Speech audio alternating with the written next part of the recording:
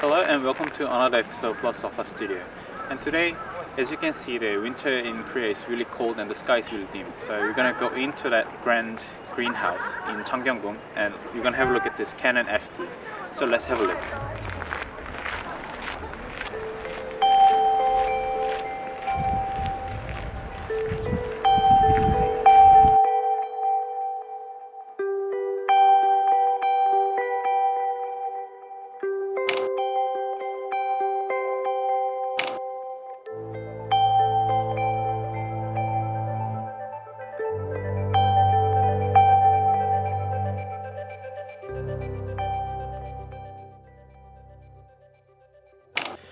This particular camera that I have today is the Canon FD-QL, and this camera is introduced in 1966, and this camera has the following up model, which is the Canon FD-B-QL, and both camera are SLR camera, which is the single lens reflex camera, and this camera shares the lens mount of FL mount, and as you can see, this lens adapting is a little bit different than other camera because normally the lens in other camera you put it and then you rotate the lens, but this camera you match the red dot on the top and then you rotate this ring, back ring, and the lens gets stuck.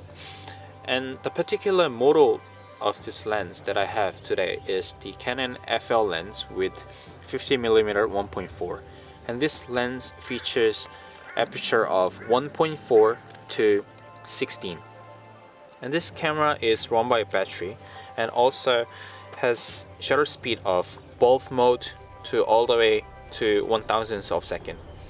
And to load the film to this camera is a little bit different than other camera.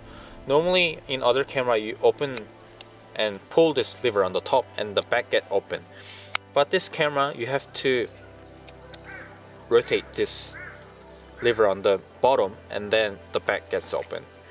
And one interesting features about this camera is that this quick loading system, so it gets easier to load the film.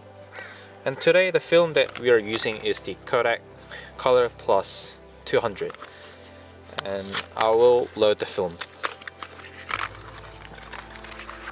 Normally you can take about 36 photos, but if you put it really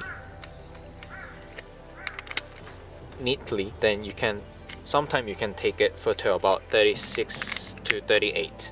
So you put the film and then you put this lever so it gets stuck, and then you pull the film out and then put it and then check whether this the film's on the wheel, and then when you close it and rotate the lever and you're done. You're ready to shoot.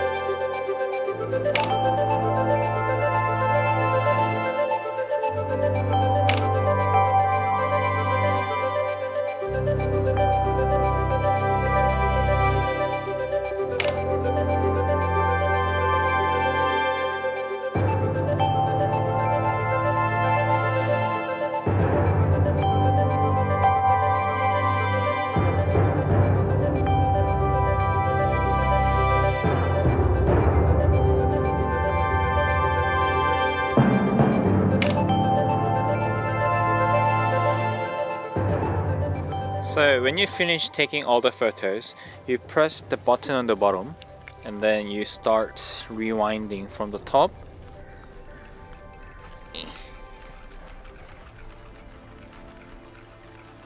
It takes long as always.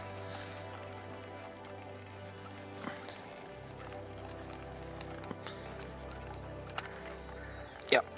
So when everything's rewind, you open the back as before, and you take the film out.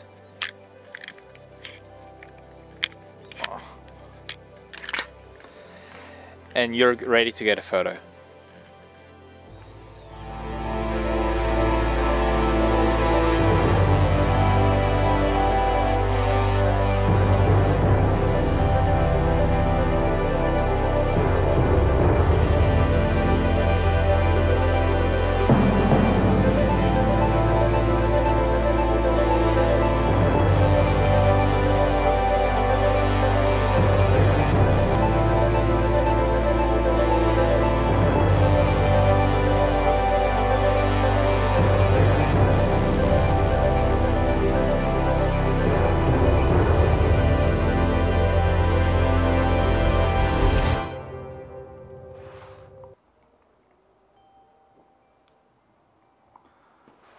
So let's talk about this camera and the film. The photos taken by this camera, I haven't thought it will turn out great because my expectation was very low on this camera. I bought this camera really cheap, like $20, and although the outside looks okay as a mint, but the inside was rusted and the lens were in fungi, so I had to send this camera to the repairing shop. And the repairing cost me more than what I paid for this camera. And the repairing shop guy told me this camera was designed for the professional in 1960s, and the lens were designed for the black and white photo because at that time they didn't have the color photos. So I didn't thought this camera will present really nice color photos, but eventually it turns out to be really nice. The colors were really warm and smooth, and I like those kind of colors and I like those kind of photos. And the background bokeh was very satisfactory. I own quite a lot of different brands prime lenses. Here prime lens means like 50mm 1.4, but the background bokeh so far, for my personal opinion, personal interest, this is my best, and I love this lens so much, and the bokeh was really nice. And although this camera makes great photos, I don't recommend this camera to the beginners or my friends, because this camera, every camera has their pro and cons. This camera is pro, yes, this produces fantastic photos, build quality is really nice, it's built like tank, and as you can hear, this sound is really nice, and I loved it. And the quick loading system is easy to load the film. But cons, yes, this camera is too heavy, literally too heavy. While I was taking just one roll of film, this camera was hurting my back and neck, and my whole body just hurts, and I didn't want to carry this camera ever again. This is too heavy. They designed this camera for studio use, not maybe just portable use. So this camera is really heavy, and I don't recommend people to carry around like heavy camera because you don't like taking a photo because it's too heavy and it hurts your body. So, and there are a lot of different options in the market which is compact and light and produce really nice photos. So if you happen to see this camera around, and just grab it like $20 and just use it maybe casually, not carrying around outside, then it's okay. But if you're beginners and if you want to learn how to take photos, and if you want to try the film camera, I think this is not the one for you. This is too heavy.